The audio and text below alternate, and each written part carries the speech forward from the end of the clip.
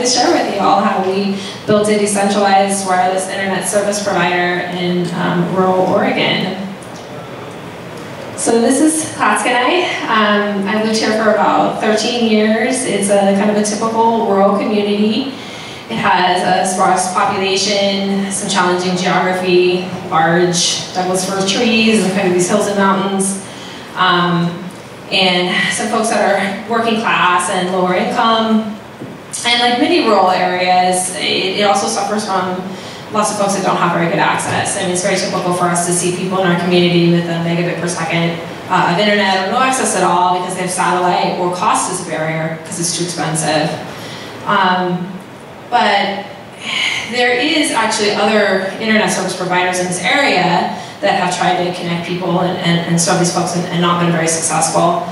And also, in fact, about 5 years ago, there was a $1 million USDA rural grant to serve a mix of wireless and fiber infrastructure to some of the outlying areas that also suffer from many things that we see is very typical with granting programs. There wasn't a lot of accountability. We're not really sure if they actually did, in fact, serve those homes that they had promised to do. And one of the big key things is there's no sustainability. So the money was dropped into the community, and then as the wireless infrastructure aged, the internet service provider had no incentive to continue to put money and resources back into that connection. And this also isn't the whole story. It's not just that these folks have no internet access. In fact, along kind of that main corridor through town, the main highway, internet access is actually very good. You can get some kind of megabits per second, and it's fiber, and it's affordable. But anything beyond that one kind of narrow corridor, there's no ability to get that internet access to those folks in the outlying areas. But there is a better way. Instead of one company owning all of the infrastructure of the network, Althea's software lets us leverage the existing homes and businesses in an efficient way and build a decentralized network where neighbors can pay each other for bandwidth. And this is accomplished by people in the community, people that have their homes or their businesses or a farm. They host some hardware that might look like an antenna or some cables, and then they get paid automatically with the software to host this. And here's an example of what that looks like right here. So that top antenna is connected to like a high-speed fiber backhaul in the community. And then that bottom antenna, the long skinny sector antenna, is connected to his neighbors. And then both of those cables route to the Althea router in his house that provides his internet access, does all the routing and the billing automatically. And this creates, sort of a viral incentive for kind of network growth that happens automatically. In fact, Matt will, like about once a week, take a bottle of wine to his neighbor's house and see if they want to get connected to the internet. It's pretty effective too. He's done a pretty good job. And this is sort of curated with a kind of local group of folks that help if there's problems or they want to help get people installed, that kind of thing. And this sort of agile configuration lets us like lower the build out cost. So instead of that one central antenna that you can only get the take rate or that you can only get the people within that viewshed of that central antenna, we're able to sort of configure this network in a really agile and dynamic way. And this also creates more equitable governance. So here is kind of an idea of what the internet looks like today, right? So you have like discrete connections with proprietary hardware from each of the internet service providers in your area. And legacy internet users pay high prices for slow speeds because the last mile networks are siloed by this ownership and they have a really long lock-in. But here's an Althea network. It creates like one open network made up of different owners, and the network uses all these links available to dynamically switch between different internet service providers using different Althea's internet service providers, using all the links available, using the best speeds, and having better, cheaper internet for everyone. So here's a map Cloud network, so you can kind of see. So Cloud we set up an Althea network, and there's about 40 users on there right now, and you can see that sort of agile and different ownership, decentralized ownership that we have here. Each of these different colors is a different relay who is forwarding bandwidth to their neighbors, and using their own home to put some antenna hardware on. There's another example there, to forward bandwidth to their neighbors. And one of the kind of exciting things about Althea is that we use a price-aware version of our routing protocol. And so what that does is that instead of only selecting the best routes based on the total round trip time, we're also taking the cost into effect. And so that makes sort of an automatically competitive link. So not only are people incentivized to set up new links and add more capacity, as if those get too expensive, then people are incentivized to set up competitive links. And we can encrypt the whole network with WireGuard using like what we call the exit node, which is just like a VPN or server at a data center. And that server also, that exit node also verifies all the routes and the prices that are advertised as well. And this is done by the neighbors paying for the bandwidth with gigabyte per gigabyte, excuse me, with Ethereum or XI. So let's meet Linda. So Linda's another one of our relays here.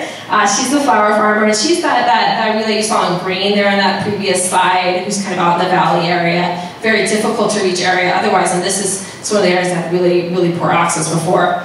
And so she has their antenna here. Again, it has an incoming connection at the top. Those two connections down below, those two antennas route to her neighbors, and her Althea router inside the house does all the routing and the building. It also provides her Wi-Fi access in her home or connection automatically. So for her, she just gets her internet, and her cost is offset from the like about 6 connections that she has that are connected to her. And you can see, this is kind of like an ether scan, it's kind of blurry, but you can see the connections going out for her usage and then coming in from her connected neighbors. And here's some of Linda's connected neighbors. So this is also a really great case too. This is Clark here, and he's up on the hill from Linda, and so he actually is another hop and then serves way out to the very far reaches of the valley there, and a really hard, very difficult to get area that we would not be able to get otherwise. And you know, it's an example of one of the farmers. And then this antenna at the top, I don't have a picture of her, but this is an antenna that is on Beatrice's house, and this is one of these really like exciting stories about how this technology really makes an impact on our communities.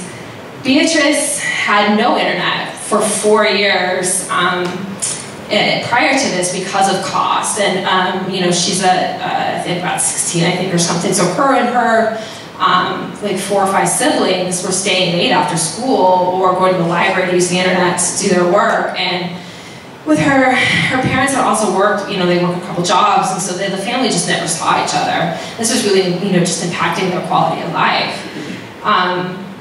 So she was able to get connected to her neighbor Linda, told her about it, and they got connected, and she's able to, you know, pay for what she uses, and it's affordable, and it's, you know, 40, 50 megabits a second instead of, you know, the only other alternative is like, you know, a megabit per second.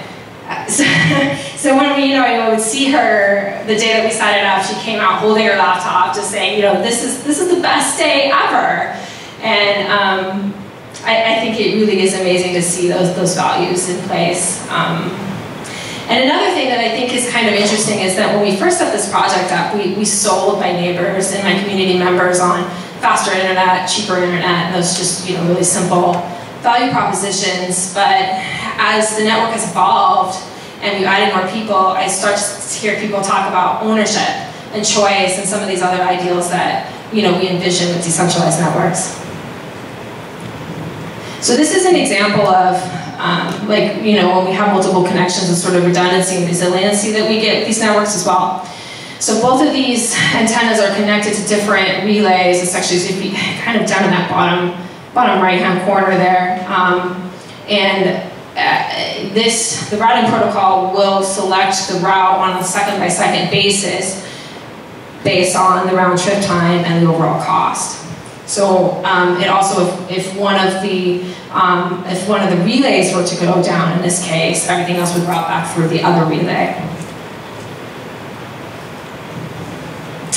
So right now, people are using Ethereum to pay for their internet. They buy Ethereum on like a Coinbase app right now, or they could buy it with anything, but using the debit card, and then they send it to their router wallet by scanning a QR code on their router. And the router dashboard then also gives them their billing and their usage information to keep up to date on that. And then when the and then when it balances, they get a text message. So it's really pretty simple onboarding process for folks. Pretty easy to understand the values there. One of the new things that we just recently introduced too is, which is pretty exciting, is that people buy Ethereum and send Ethereum to their router wallet, but we have a new bridge, so that it bridges to XI to stabilize out, and that's all just done seamlessly in the router. And then the payment settles when on the blockchain when the gas is 5% of the total transaction. So you'll see sometimes in high gas times that they won't settle for an hour or two or something. So I did want to just touch briefly as well on the fact that these are actual community members that have no experience with Ethereum or cryptocurrency prior to having to use it to pay for their internet. Yeah, it's pretty exciting stuff. And actually, about a third of my network is senior citizens. So yeah, it's really exciting. And I have found a couple of things. One is if we spend a little bit of time during that onboarding process on a one-on-one basis, it goes pretty smoothly. And then after that, just sort of initial, maybe even just 10 or 15 minutes of one-on-one time, folks are able to use that on an ongoing way. A couple of other things I've noticed too is that we use the terms digital currency instead of crypto, and a payment app instead of an exchange. And even just sort of simplifying out those two key terms has led to, I think, a lot less friction than we normally would have seen. So we do also recognize, though, that at this point, networks aren't able to necessarily build totally autonomously. People do have customer support questions, and they might need help with things. So we have what we call organizers, and this is just people within their local community that set up some sort of legal entity. It can be like an LLC. We have that in one of our networks, or a nonprofit or cooperative in a couple of them. The one in Cascaday is a member-owned cooperative. So these local people help install and support the network, but they're also incentivized as well. So they're incentivized with a monthly prorated subscription fee, which is also automatically debited from the router seamlessly for the end user. So they can partner with other people to set up the relays and the gateways and the other pieces of hardware in the network, but still receive a separate incentive. So beyond Oregon, beyond the rural environment, we're really excited to see some of these new networks coming on board here very soon. This is Tacoma Cooperative Network. They're in an urban area south of Seattle, Washington, and they should be launching here within the next 60 days. We took them through what we call our Althea Hits program. So that's basically a pre-registration site, and then if any of you are familiar with the broadband community at all, there's a thing called a fiberhood. Google did it, where you kind of go into an area and get people to pre-register and kind of front-load that user acquisition. And this worked really well. So they started out in about June with their pre-registration site, some marketing materials and support from us, and they have about 80 people now pre-registered and ready to go, getting close to their 100 threshold by the time they actually build out. And we have a couple more networks as well, one in the Napa area of California, and in Abuja, Nigeria, that will be starting as well. And more people that are now getting onboarded to the beginning part of this process. We find it takes about, especially since it takes a while to get that wholesale fiber connection, it takes people between like 4 and 6 months to go from their pre-registration site to shovel in the dirt. So just to kind of surmise, Althea networks are owned and run by the community they serve, which is another sort of, I think, really exciting value proposition, is that the revenue and the economic potential of the network is kept in that community instead of someone coming to the area and extracting that economic benefit. It stays there local in the community, it is shared amongst the community members. It has that built-in competition, because the price aware routing protocol is going to always incentivize people to set up automatic competition.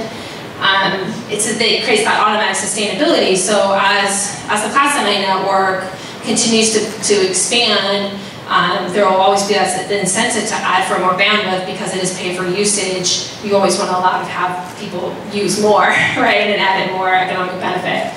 And it's like a very true peer-to-peer statement that, you know, neighbors pay neighbors for bandwidth. Althea enables communities to set up decentralized networks, creating faster and cheaper internet for everyone. Thank you. And I thought, if you want, we could do some questions if there's time. Does anybody want to do questions? Okay. I don't have a. You just have to. You know, just talk. Yeah. How did you convince the people in the first place to join your network? So in the end, because in the end it's like it's also an investment for them, no? Or don't they have any initial costs when they need to install the antennas? So the question was, you know, how do you convince people to invest in hardware? So if you're talking about in the case of these relays we saw with the antennas, there's a very easy ROI. So like Linda's making $100 every couple of months. So it was pretty easy to compute with 6 users. So as she adds more users, you can look at what that is per month. And I think she has about, you know, $600 or $700 worth of antenna equipment on her place. So organizers kind of help interface with relays and let them know about what they can expect in terms of cost for the equipment and what they can expect for revenue. Was that your question? Yeah. Okay. The router is a one-time fee. The router hardware is a one-time fee. So different networks set this up differently. So the Oakville network, it's a higher income area, so they pay up front for the equipment and the installation. Whereas in like the network in the Tacoma Cooperative Network, it's a lower income area, so the organizers are subsidizing some of that cost as well. And I have a router here too, so if anybody wants to find me later, you can poke at the dashboard a little bit. I think you've been asking for a while, yeah. Sorry if you already said it, I didn't quite catch it. Like legal issues with the ISPs, is this basically like one contract for one consumer and then they're sharing it? How are you communicating with the backbone owner, and would there be any potential like friction there? Yeah, that's a really good question. So when we set these networks up, we bring in a wholesale connection. That's the resellable connection, and we call that the gateway, right? So someone in the network is actually buying resellable backhaul, direct internet access or transit or transfer or something that's resellable, right? And then from that anchor point, then of course all the relays can resell that, no problem. No one in the Althea network's going to ask about that. As far as legal issues in the United States, it's very, very simple for ISPs. You just have to fill out a Form 477, which they've indicated to us that we do because, or whoever's doing the exit node will have that responsibility. You mean when you say someone, do you mean one of the neighbors has that subscription or still subscription?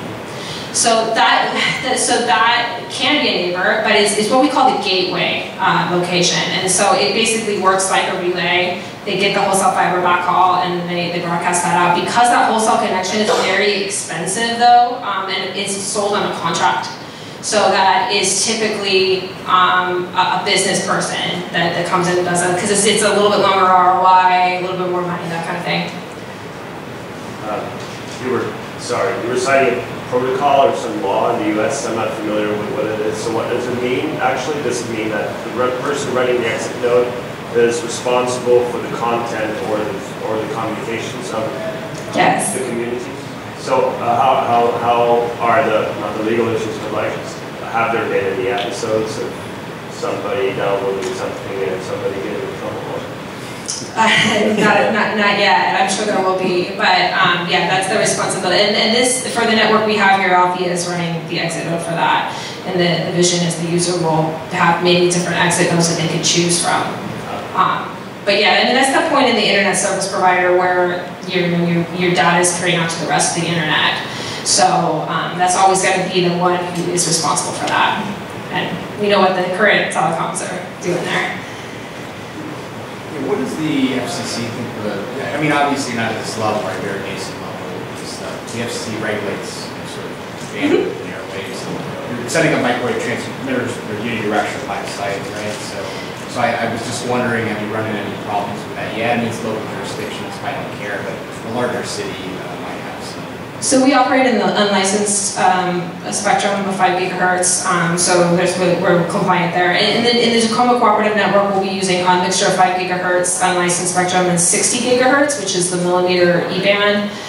So we'll be able to push out even higher speeds. But that's all also unlicensed, so free to use within power limits, which the antennas are already configured in that way. So in remote areas, the incentives are kind of clear because you don't have much options. But for example, in Hilltop, the community talked about, what's the incentives that people have to go to the trouble to join the network? Yeah, well, Hilltop is urban. I think there's about 12,000 people in the neighborhood, just a few blocks, and it's faster than the current offerings. It's going to be less expensive, and it's community run instead of the incumbent providers. We've already got 80 people to sign up to start. So do you find the neighborhoods that make sense to approach and then? Yes. Okay. Yeah, absolutely. So we do guide some folks. People usually just come to us and say, hey, I want to run an Althea network in my neighborhood. It's great. Let's look at. What we do find is that everybody's angry with big telecom, but that anger isn't enough to get people to switch, right? It's like you have a maybe 1 to 3% take rate based just on people's incumbent anger. But yeah, and really in order to be viable, we do also work with people and look at their market fit and say, hey, are you going to be able to have traction here? But what I will say, when we go into these neighborhoods, and I've been to the Hilltop neighborhood and worked with the organizers there, everyone wants to be a relay. They want to know how they can make money with their, by running out of space on the roof. Sorry. I don't remember who's first. I'm so sorry. I missed the talk, so maybe the beginning of the talk maybe you answered, but how do Althea yourself, how do you provide for yourself? Do you charge the communities you're working with, or do you have to rely on kind of benevolent donors that help you grow? And my question is, if we are able to allocate money, and we want to help you kickstart because we see the interest. How can we work together in a way that we can drive some of the wealth we control towards you, while at the same time benefiting what you're doing? If you've got a practical domain. Yeah, that's great. That's a great question. So without having to go into ICO type or any token that's on. Yeah, so we're not doing a public sale of the token. Like I said, we always want our end users to be able to use something easy to get like Ethereum and something stable like DAI. So we don't want people that are subscribing to have any kind of. But yourself. So the eventual plan, what we're working on now is that right now, as these transactions take place, 5% goes to Ethereum miners, right? So our plan is that we are going to bridge to an Althea DAI and then an Althea token that is built on Cosmos.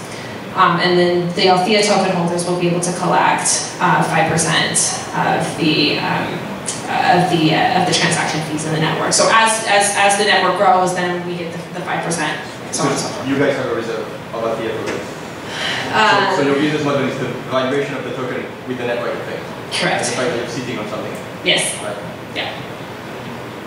Is there a maximum number of relays that can connect to one gateway without performance issues, or is there maximum distance too? Yeah, that's a really good question too. Yes, but Athea itself runs on that consumer router in the people's house. So whatever antennas you connect to that, it's agnostic to it. So you saw a lot of ubiquity gear here. The Tacoma Community Cooperative Network is going to be like microtick, 60 gigahertz, that kind of thing. And so each one of those antennas has limitations based on the antenna hardware. So the hardware that you saw there, the big sectors, you know, they can take about 30 people without performance, and the smaller ones, the little skinny guy, you know, less than 10. So, but it's agnostic. So whatever you want to use with it, you could use TV white spaces and those antennas. You can use licensed buy cells equipment. So it doesn't matter. You can put fiber between you and an Athea node as well. Relay it that way. Do we provide software or hardware and software? Yeah. So I have since this is a consumer router available online. Our software is OpenWRT based. It's open source. And you just flash it onto the router itself. Does that answer your question? Yeah. Okay. Yeah. Is it still on Raspberry Pis?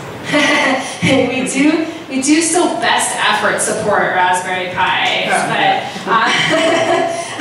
one thing about Raspberry Pis is by the time you get the case and you get the Wi-Fi and you get everything else, then you're at, this is $70 on Amazon. So yeah. All right, well, thank you very, very much. This has been fun. Thank you.